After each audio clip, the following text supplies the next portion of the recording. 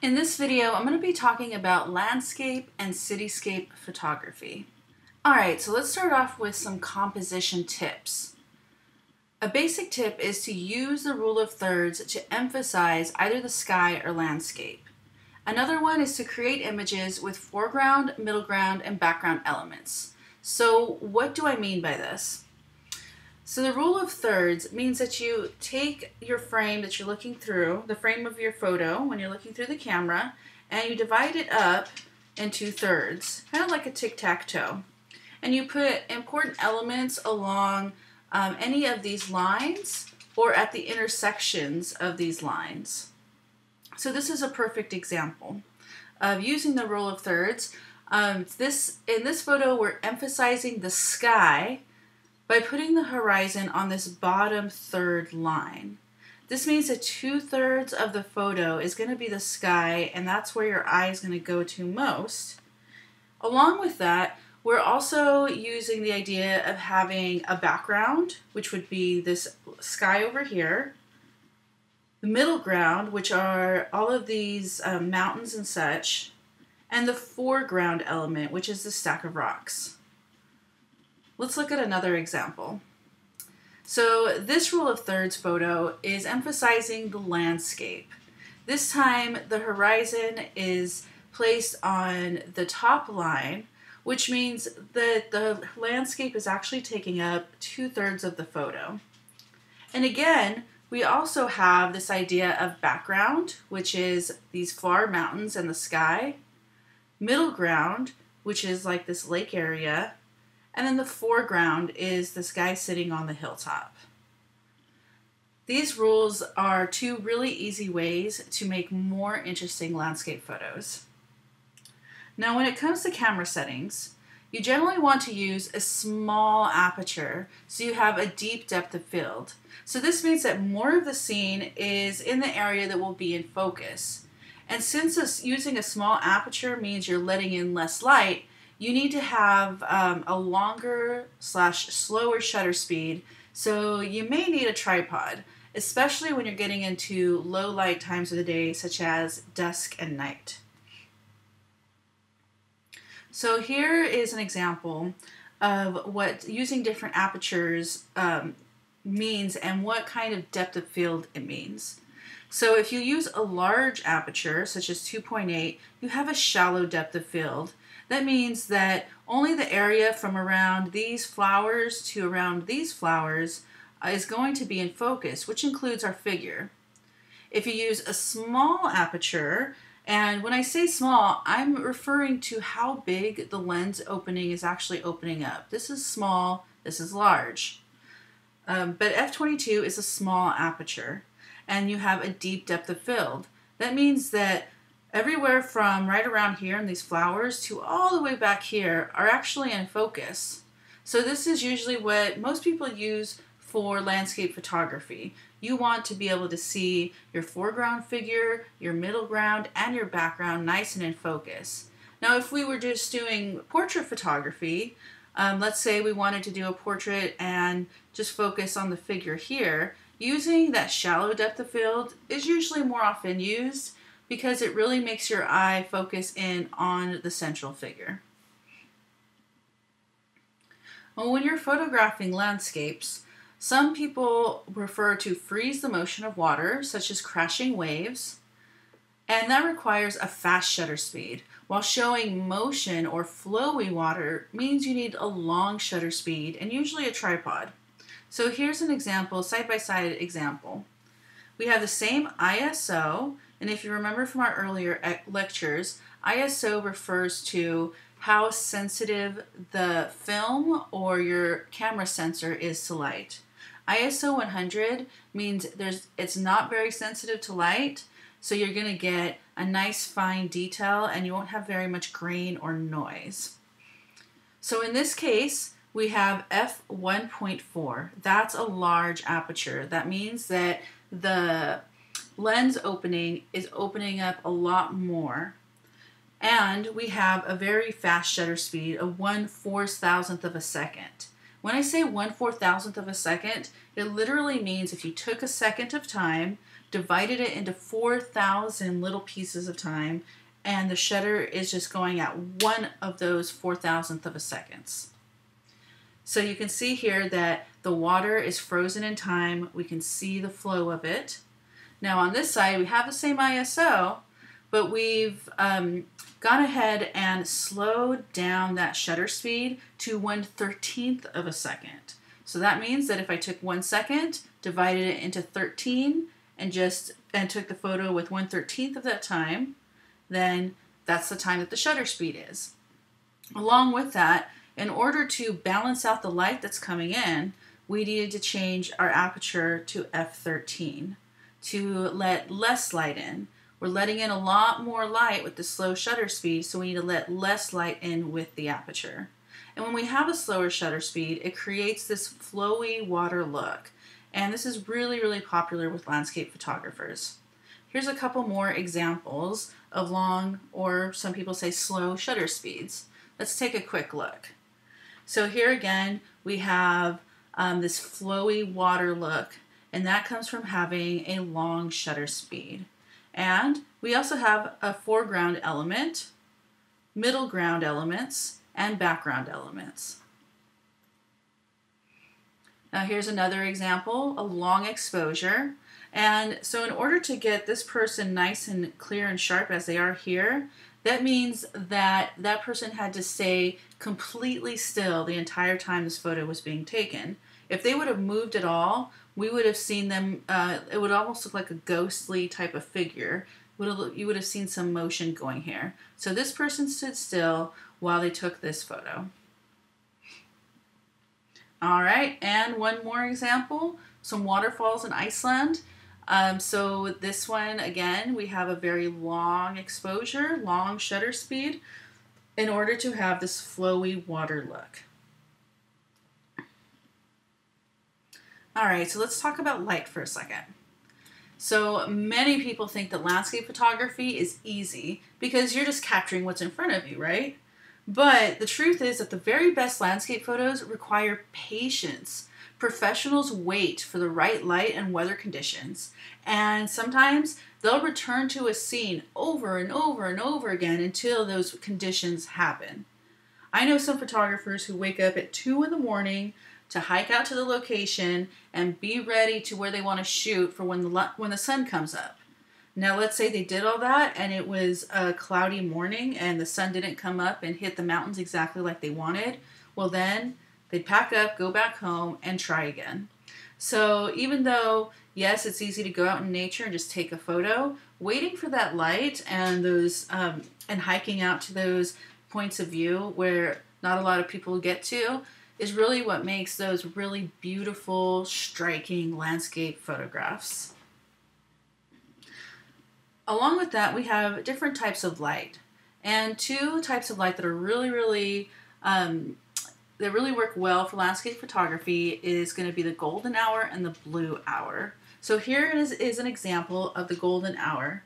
We can see this beautiful golden light, and what's creating this light is that the sun is a lot lower on the horizon, and so that golden light is cutting through the atmosphere and hitting these mountains just beautifully. You'll also notice with this photo, we have that foreground element, that middle ground, and the background. So the golden hour is the time right after sunrise or right before sunset. Depending on where you live and the time of year, golden hour can last 15 minutes to an hour. But if you get into more extreme situations, like really north in Alaska, there's times of the year where golden hour lasts a lot longer. So it really depends on where you live. Paying attention to what the light is around you during right before sunset will give you a better idea of when you need to get to a location to get a great photo. So some tips are that if you photograph facing away from the sun, you can catch some really great light happening on your subject. So that's when the sun, let's say, is across, and this would be an example right up here. So they're not They're not photographing at the sunset. The sun is setting over here. They're photographing away from the sunset so that they can catch the light that's hitting all these mountains. You can also photograph facing the sunset, sunrise, and that'll create silhouettes, especially if you're using people. You can have, if you have them standing and then they're blocking the sun, it'll create a silhouette around them, which is really popular in landscape photography, but especially in portrait photography, FYI. So we also have the blue hour, and here is another great example of the blue hour. So the blue hour is the time right before the sun is rising, or when the sun has just set. And again, depending on where you live and the time of year, the blue hour can last 15 minutes to an hour. During this time, light is bouncing around the atmosphere, so the light is very even, as in it's non-directional. So let's take a look. So you can see that the sun is setting right back here, but there's not really hard shadows anywhere. I mean, there is a bit of shadows on the rocks and such, but the light is bouncing around, and so we're not getting super directional light.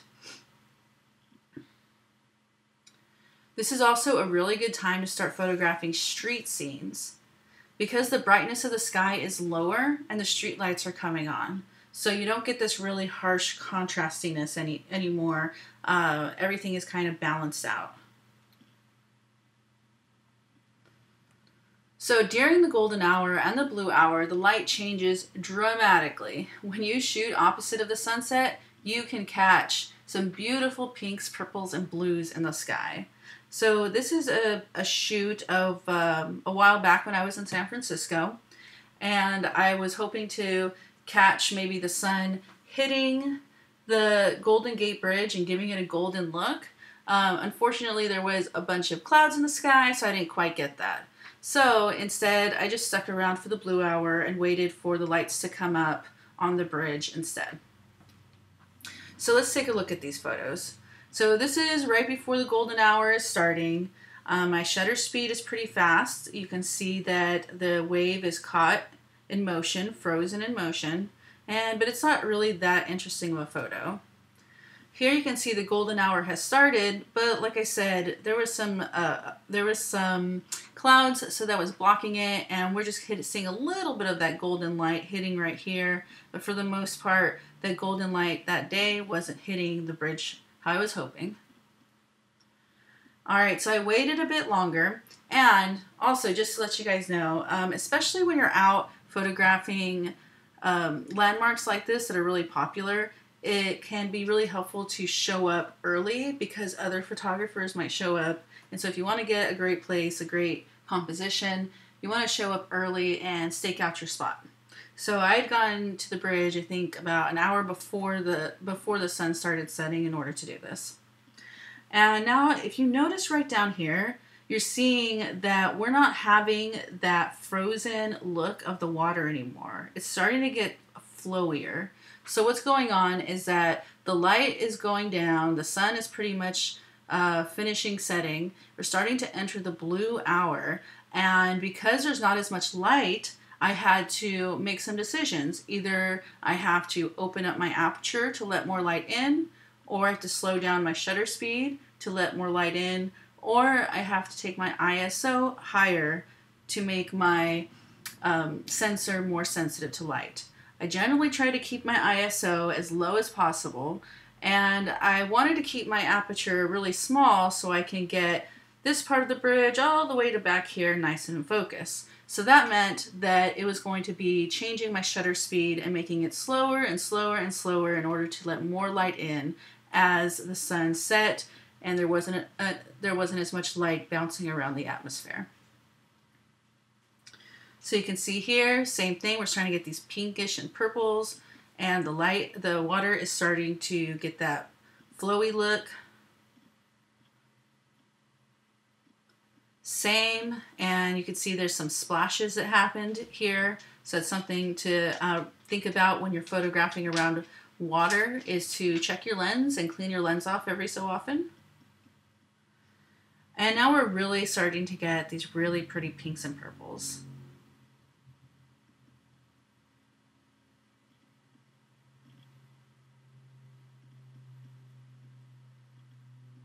And as I'm going through these, you'll start seeing that, again, the water starts getting that more flowy look as I go even slower.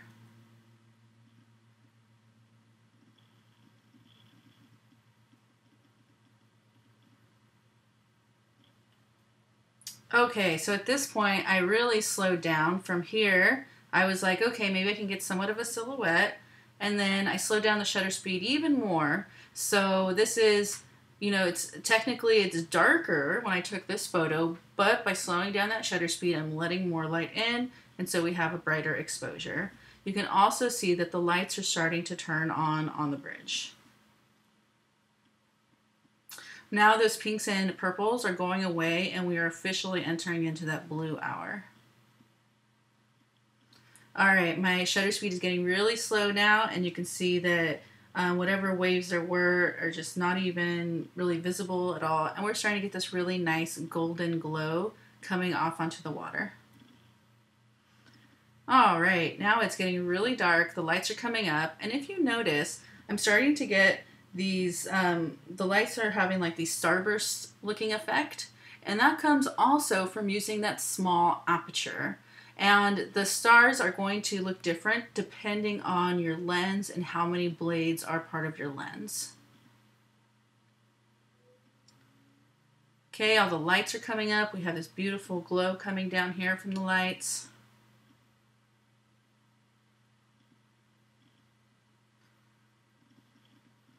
And this last photo, this last photo is kind of a cautionary tale.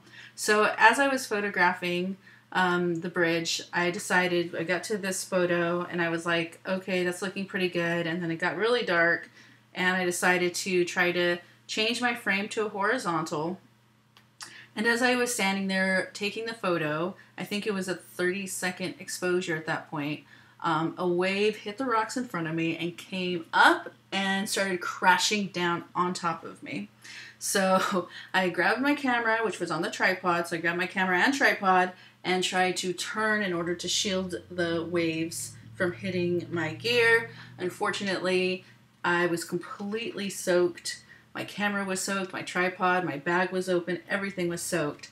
But what happened here is that when I grabbed my camera, I made a slight movement to the side and then another movement to this side. So I went slightly to the right and then to the left really hard. And that's what created these light trails going back and forth. So if you guys have ever seen those light trail photos of like cars or something, that's what it is using a really slow shutter speed to capture the movement of the light in the scene. In this instance, I was the one that was moving, and so I created the movement of the lights. To tell you the truth, I have no idea what this white light is, and it freaks me out a little because there was nothing out there that I remember. But yeah. And this actually ended up being one of my favorite photos. And as you can tell, I did Photoshop out that white light, freaky white light, by using the retouching tools that I showed you in the previous weeks. Okay, let's move on. So that's an example of looking away from the sunset, or basically away from the sunset. Now you can also shoot towards the sunset, but you really want to be careful because shooting the sun can still damage your eyes, just like looking at the sun, and it can damage your camera sensor.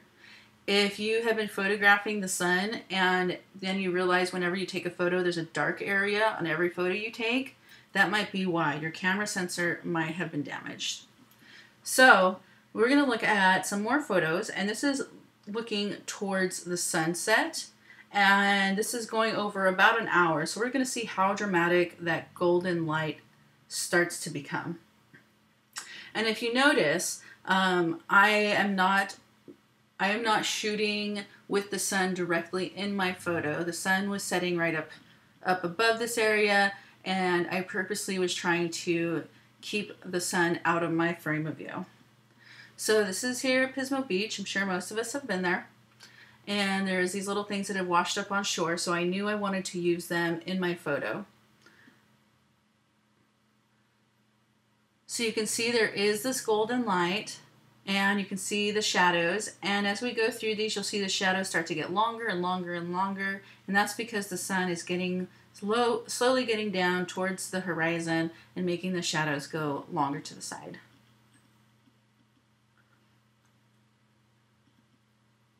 And here again, trying to use foreground elements, middle ground elements, background elements. You can see how long that shadow is getting there from just a few frames ago. And now that golden light is really hitting. And I got down low really to try to get the effects of what was going on here.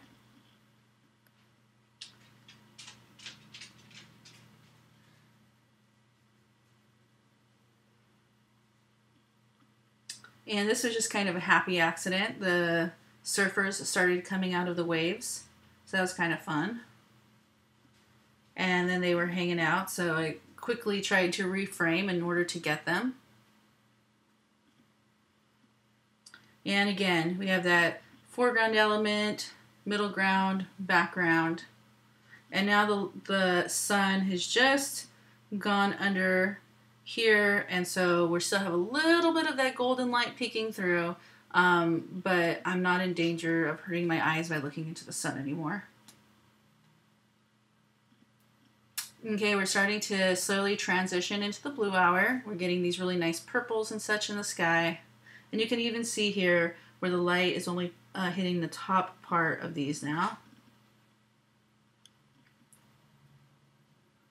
And slowly getting into the blue hour, but this is great too. We have a bit of the goldenness, a bit of the blueness and purples. And some more of that. All right, huge difference. And this was just about 45 minutes to an hour, I believe, that it changed so dramatically. All right, so let's look at cityscapes at night for a second. Now, many of the principles we talked about above also apply to cityscapes, but I want to talk about my favorite time to photograph cityscapes, which is at night. I like photographing at night because I feel like the light isn't changing anytime soon. Once it gets dark, it's dark. And then it's just really about capturing the lights and having fun with slow shutter speeds and looking at different compositions. So something to note is that getting a technically perfect exposure is near impossible with cityscapes at night because of the high contrast between the night sky and the lights. So I usually use darker shots, and then I selectively lighten areas, or I composite bright elements like the moon back in. And what I mean is, like, for instance, in this shot, we have, when I took these photos, this is actually a double panorama, which I'll talk about a little bit more in our next lecture.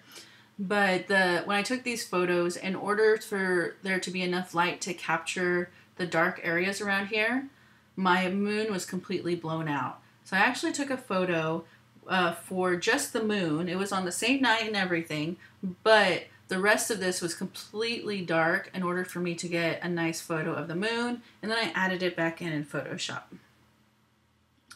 Let's see. Oh yes, use a tripod to avoid high ISO, aka high grain or noise. So you can see that that's something that's consistently that we're talking about, is to use a tripod whenever you can. Now I know right now you might not be able to since we're working all online, but hopefully in the future we will be able to get back to checking out equipment and you guys will be able to try it out. All right, and again, how I mentioned before, using a small aperture will make the street lights look like little stars, but that does require a slow shutter speed. Slow shutter speeds will show movement like streaks of light from passing cars, and a good way to gauge how long your exposure needs to be is to count how many seconds it takes a car to move through the scene while you're looking through your viewfinder. So if you've set up your camera on a tripod and you want to make the light streaks happen, then look through your viewfinder, and when a car enters, start counting 1, 100, 2, 200, 3, 300, to however long it takes to get through, and then try setting your shutter speed to that. So night scenes with no visible movement tend to feel calmer and more serene. So here's some examples of my own photos, and there's quite a few different places we'll go through. But this first one is in Fresno. This is actually at Weber and Clinton before the Vallarta got built right over here. And this is just playing with those long shutter speeds and playing with those streaks of light. So as I took the photo, there was cars going back and forth here, and then all of the lights from the cars have these little starburst effect going on, as well as the street lights. Here's another example where the lights are coming through here. So here's some stopped cars, but anything that is moving for a long exposure, you'll be able to show that movement. Another example, this is bluish hour in San Francisco. And so again, there's not really any movement. There's very slight movement from the people. This guy's turning his head, this guy moved a little bit, but besides that, we really don't have any movement, and it has a much calmer feeling than, let's say, this. It feels, you know, you feel the movement, you see the movement of the lights. Okay, here's another shot from Fresno and the Fulton Mall, but when it was still the Fulton Mall. And you can see that the water is not frozen. It has that flowy look. So you know that that's a slow shutter speed. You can also see these people back here, and they were moving, so they have that kind of ghostly effect. So if you want to try doing Halloween photos, by the way, using a slow shutter speed is a great way to create quote-unquote ghost photos. This is downtown Fresno again, and this is actually just using the light of a cell phone. There's two people with a cell phone, so one person started back here and was just swirling their cell phone around and around, and then another person was moving their cell phone up and down. Now we don't see the actual people in the photo because the shutter speed is long, and they didn't stay in one place long enough to be captured by the camera. Okay, Tower District with the light streaks going on, and you can see the multiple cars imprinted upon each other. So one, for a split second, there was a car sitting here, and then my shutter opened up and there was movement happening, and then by the time it closed, there was another car that had stopped there. Night shot of Fresno. This is an example of using framing. So this is a compositional technique where you use something else in your foreground to frame your middle ground and background. So this is what it was at the top of the Security Bank building. And so I was able to look through this window, which I thought was a pretty cool frame. Okay, again, this is slow shutter speed. So it's so slow that the water here looks very glassy. So if you want that glassy look, slow shutter speed. Sculptures, light sculptures, fun stuff. Again, pretty slow shutter speed, not as glassy as a few photos ago, but you can still see there's a very calmness to this. And this is another example of rule of thirds, where if you split this up, it's maybe off just a little bit, but it's pretty close. Right there, rule of thirds. And then this is probably a little bit off too, but getting pretty close. So just working on not having the main part of your photo straight in the middle, because then it makes it hard for your eye to figure out where to go next. This helps there be more flow in your photographs. All right, some more light streaks and fun lights going on at night. And this is an example. This is actually Washington, D.C., and I love photographing areas where there's a lot of tourists at night, because a lot of times there's not as many tourists there. So when I went here during the day, there was people everywhere. It was near impossible to get a photo without a bunch of people in it, but came back at night, and now I could take a photo of this monument. And you can tell it's a long shutter speed because you can see the movement in the tree over here from the wind hitting the leaves. Now here is a time where I use my flash. So this is a Jefferson Memorial, and I had a flash, and I pointed the flash towards this part of a bridge that said 1908. I thought that was pretty cool. And so I was able to balance the light. This area was really bright. This bridge was completely dark. So by using my flash to just hit this area, I was able to balance the light and come up with this fun photo. Here's another example of framing. In these next photos, you're going to see that every single one has the Washington Monument in the background, but I'm photographing it in a different way with different elements. So this photo, I'm using framing to frame basically something in my foreground in order to look through to see something in the background. So in this case, this is, I think, the Jefferson Memorial again, some of the pillars, and we're seeing the Washington Monument. Okay, here's another example where I'm using balance in my composition. I have the Martin Luther King Memorial on this side, and this is strong as it is, but then having another element on this side balances the two sides of the composition. All right, so this photo, again, Washington Monument, looking from the Lincoln Memorial. And you can see the water, we can see the people, slow shutter speed, the sky slightly moved.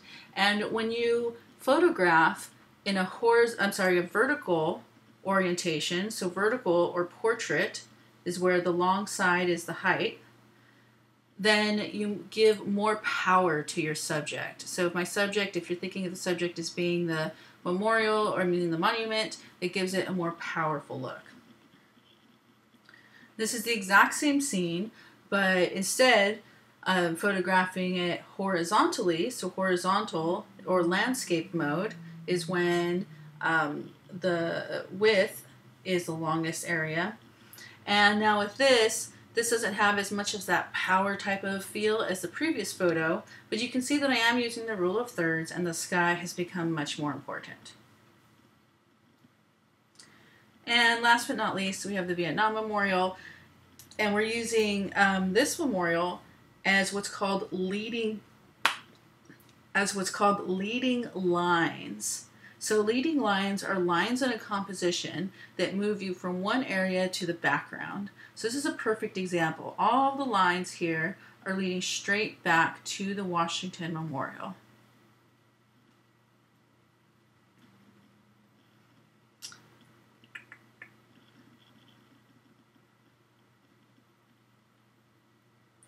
So sometimes we're in places where we can't use a tripod, or maybe you don't have a tripod. So if you're hand holding your camera, you can open up your aperture as wide as possible so you can use a faster shutter speed.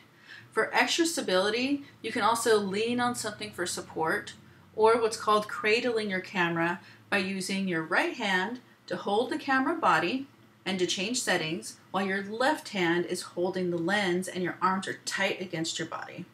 I'm going to show you exactly what this looks like in the next lecture on shooting panoramas. But here's a couple examples.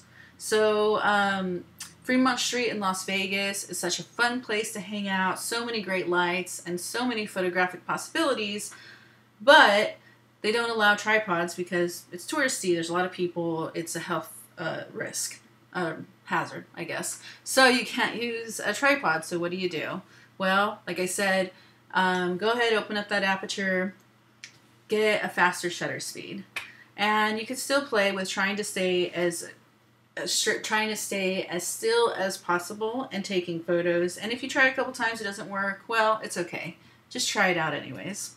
So here's an example where we're also using a slow shutter speed. You can see from this car. We're using framing, the Fremont East District sign to frame everything that's going on in here. Now here's a photo where I'm using the crowd as kind of the basis down here and then using the rest up here to be the main subject of my photo. Another fun thing you can do is what's called panning.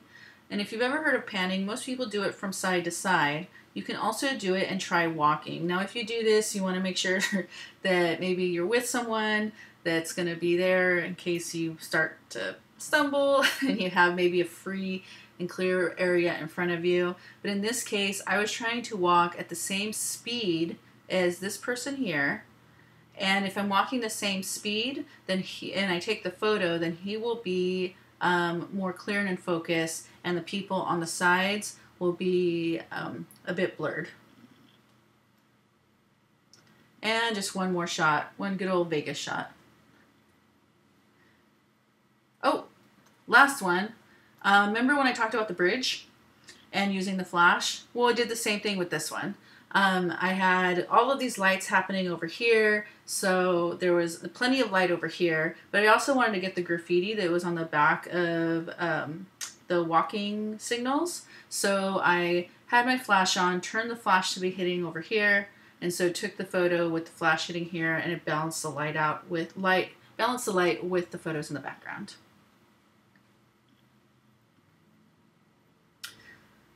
All right, and my last tip for photographing landscapes or cityscapes is to be safe and bring a friend.